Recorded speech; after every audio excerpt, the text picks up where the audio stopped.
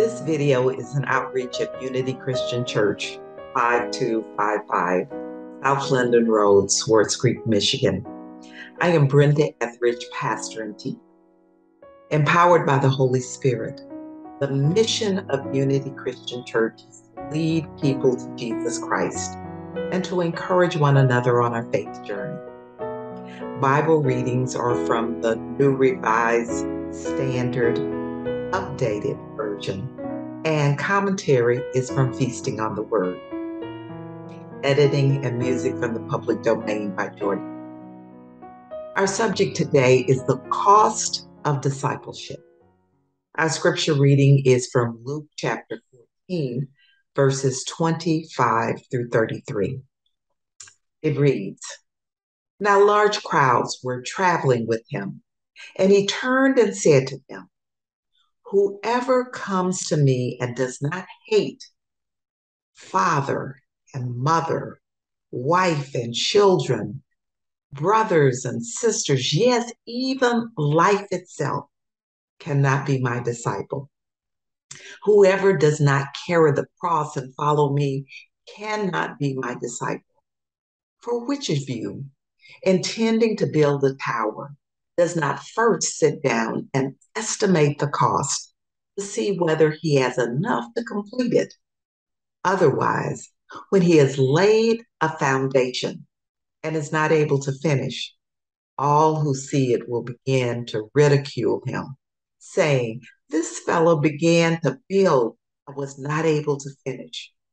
Or what king, going out to wage war against another king, will not sit down first and consider whether he is able with 10,000 to oppose the one who comes against him with 20,000? If he cannot, then while the other is still far away, he sends a delegation and asks for the terms of peace. So, therefore, none of you can become my disciple if you do not give up all your possessions." Thanks be unto God for the reading and the hearing of God's word. Faithful discipleship is definitely not for the faint of heart. Jesus uses strong language to spell out the high cost of discipleship. It must be total dedication that moves from wish to careful deliberation and decision. It cannot be done on impulse. Jesus knows that the cross looms ever before his followers. The cost of discipleship is what we give up to acquire, accomplish, maintain, or produce something. It involves a measure of sacrifice and perhaps loss or penalty in gaining something. Cost requires effort and resources. When coupled with discipleship and accepting and spreading the good news of Jesus Christ, we can see the power of Jesus's call in this passage and the commitment it demands of us as hearers and doers of the word. Discipleship, we must remember, is a process. It takes time and it involves both false starts and modest successes as we grow into our faith to live into the fullness of our humanity and dare to begin to live the holiness that we.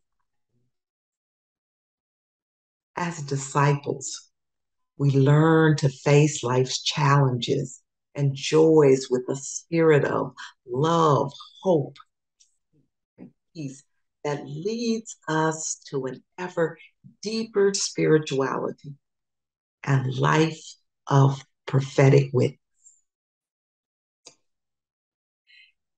Ours is a complex passage that we just read, that requires us as hearers both to count the cost of discipleship to ensure that we can afford to follow Jesus and to remember that the cost could include all our family and all our possessions.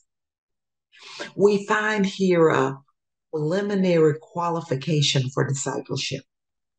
Jesus boldly declares that we should not even begin this journey unless we're willing to go all the way. Remember Jesus' words? He says, "Whoever comes to me and does not hate father and mother, wife and children, brothers and sisters, yes, and even life itself, cannot be my disciple." Now, how's that for family values? There is an impressive list of people dear to us by virtue of their kinship that we are commanded to hate. Why did Jesus, the Christ, the personification and embodiment of love, here call for his disciples to hate their nearest kin or even their own lives? Yes, this is difficult to read. Does it ask? No, it demands that we push away those whom we are most inclined to embrace. In our nation, the United States, which celebrates family values and elevates this commonplace virtue to a principal position superior even to patriotism, this is an uncomfortable word. In light of Jesus's previous instructions in Luke, though, this word should not strike us as a bolt from the blue. After all, it resonates with Jesus' instructions in Luke chapter 12, verses 51 through 53, where he exclaims, "Do you think that I have come to bring peace on earth? No, I tell you, but rather division." The divisions he then describes are the ones most significant institution in the lives of his audience, the household. He speaks of a household divided between father and son, daughter and mother, mother-in-law and daughter-in-law. The instructional bond that forms the basis of our communal lives and our social order will be rent asunder by the radical faith that Jesus proclaimed. This is not a faith comfortable with familial patterns of family values, for it requires a commitment from its adherents, from us, that surpasses even that which we have for those most dear to us. Similar themes are found earlier in Luke's gospel. In 14:12, he admonishes his host, a leader of the Pharisees, not to invite his brothers or relatives to banquets. Instead, invite the poor, the crippled, the lame, and the blind. You see, according to Luke's gospel, family is reconfigured by this new faith, our faith. Both this instruction and that in our scripture presumes the one found in Luke chapter 8, verses 19 through 21. You remember when Jesus was sought by his mother and his siblings, Jesus redefines family, not as those with whom we share bloodlines, but as those who hear the word of God and do it. Discipleship moves us beyond comfortable kinship ties to forge new relationships among those commonly committed to Christ. These become our new family. Another instructive message on family is found in chapter 18. In the aftermath of Jesus' visit with a certain ruler who seeks knowledge about eternal life, Jesus tells those that give up wife and brothers and parents and children for the sake of the kingdom of God, that they will receive very much more in this age and in the age to come, eternal life. There is much at stake in this reconfiguration, but faithful disciples are assured that our sacrifice will be rewarded by more of what we lost, and so also with eternal life. The second thing we learn from this passage is Jesus demands that a disciple carry the cross and follow him. This instruction is reminiscent of Luke chapter 9, verse 23, where Jesus instructs would-be followers to deny themselves and take up their cross daily, and even set this in the context of losing their lives for his sake. What a harsh word this is for us as members of the contemporary Christian community,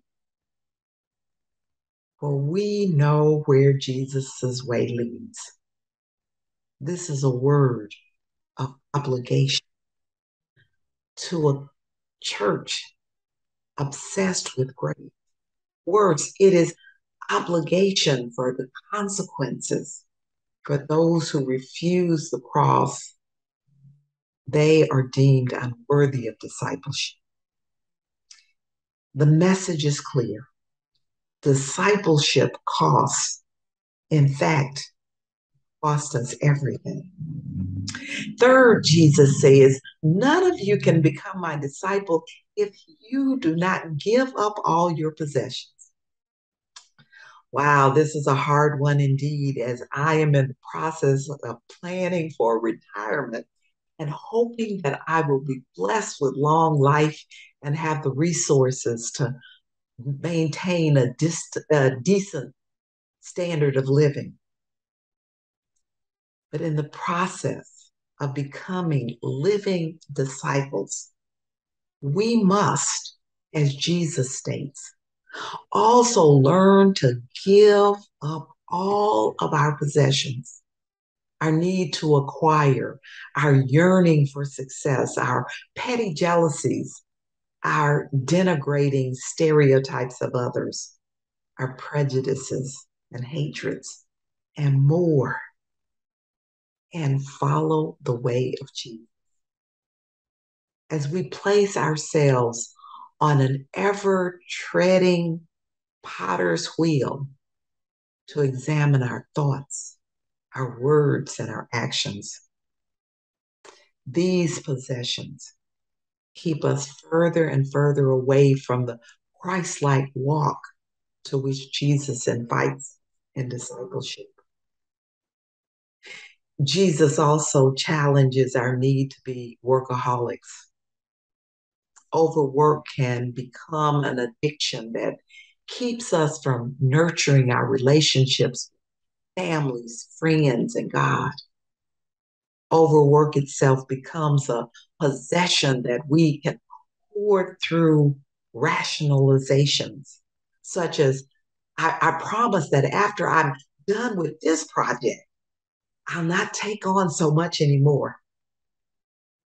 Our passage invites us to step back and engage in that deep process of reflection that discipleship demands of us, to explore whether we are being followers and doers of the word, or if we are measuring our lives by human yardsticks.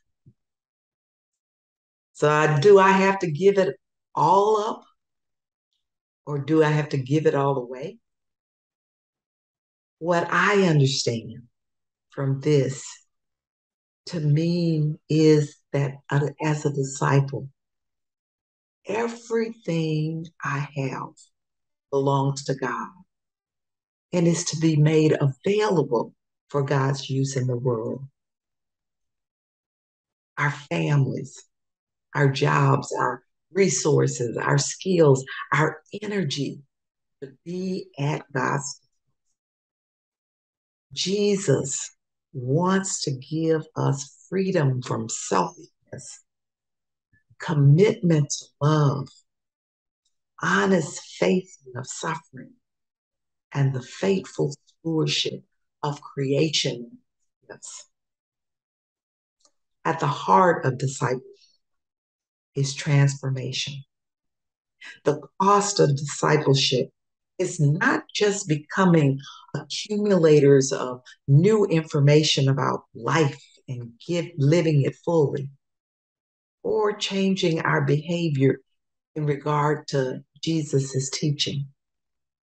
The cost is engaging in a profoundly radical shift toward the ethics of Jesus with every fiber of our being. There's no driftwood in discipleship. As you and I are called to live lives of complete devotion to God, Jesus reminds us in today's passage that following him means that we cannot be shallow or uncommitted believers. The adjectives just simply do not fit the noun. As part of this transformation, the cost of discipleship means entering into an intimate relationship with God and obedience to Christ. This intimate relationship invites us to mature in our faith. You and I are challenged by this.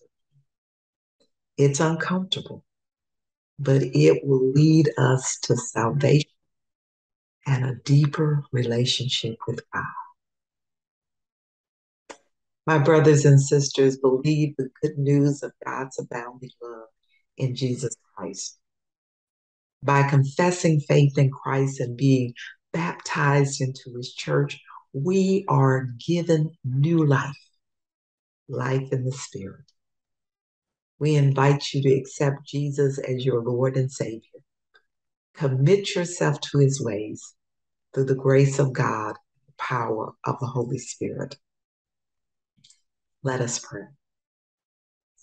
Gracious and loving God, the Father of our Lord Jesus Christ, we thank you for giving your only begotten Son as a way to faith and salvation, a way to eternal life, a way to life as your child, a way to your unending love and mercy.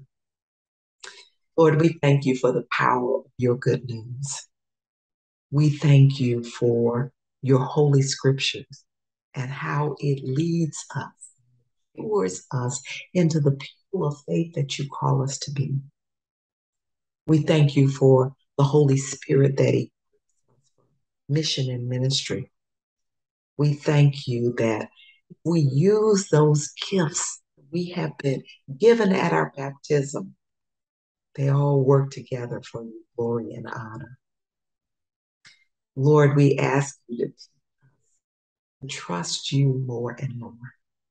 We ask you to teach us how to depend on you, for we know in that trust and dependence, we live in the fullness of life.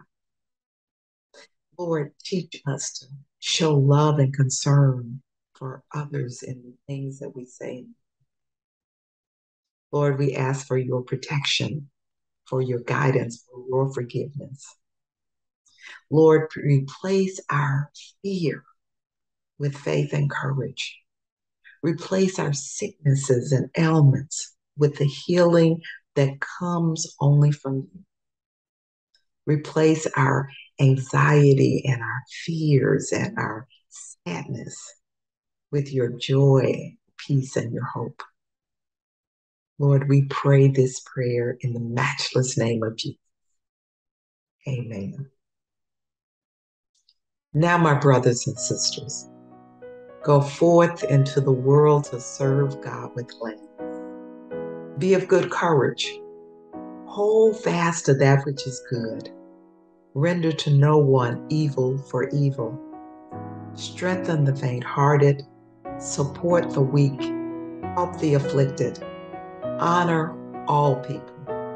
Love and serve God and rejoice in the power of the Holy Spirit. Now may the grace of Jesus Christ and the love of God and the communion of the Holy Spirit be with each of us. Amen.